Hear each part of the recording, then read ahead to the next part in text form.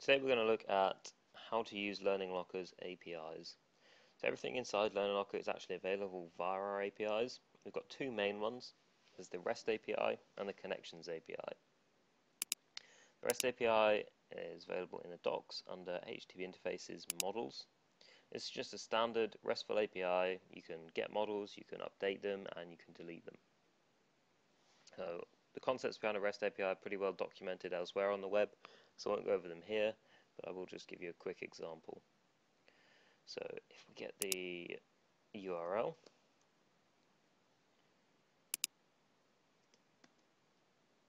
and we update it to be the right endpoint,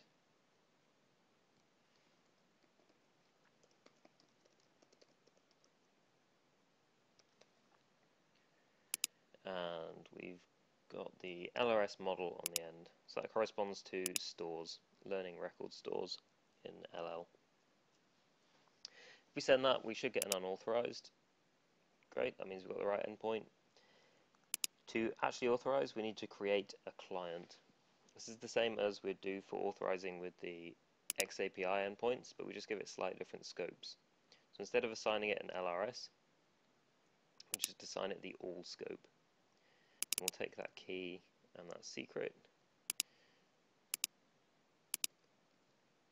and we'll apply those. Now if we send it, we should get back a list of all the stores. Great, so we've got 5 stores. Let's just clean this up a bit, make it easier to see.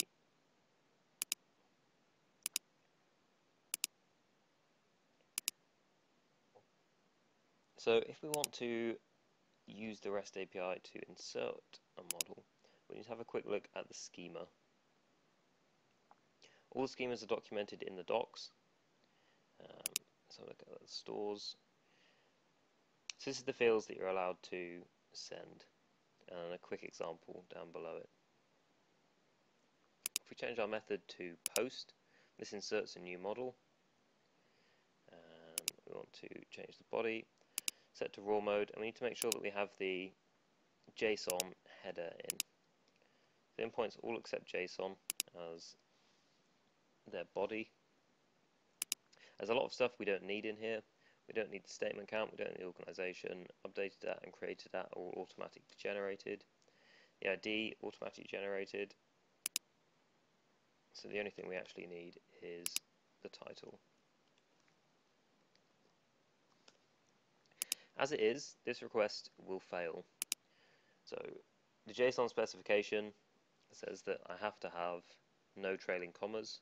You have to have quotes around everything, and this is invalid JSON as it is. If you're having problems with this, there are JSON checkers online. You can just use one of those to find out where the problem in your syntax is. If I send this as it is, I should get a 400 error. So response is 400 bad request, and the body is bad request. But if I take out the comma,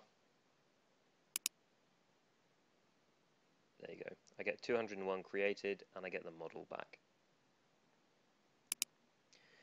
There's a bunch of other options that you can use when you're fetching models. Those are all outlined in the library for the REST client that we use.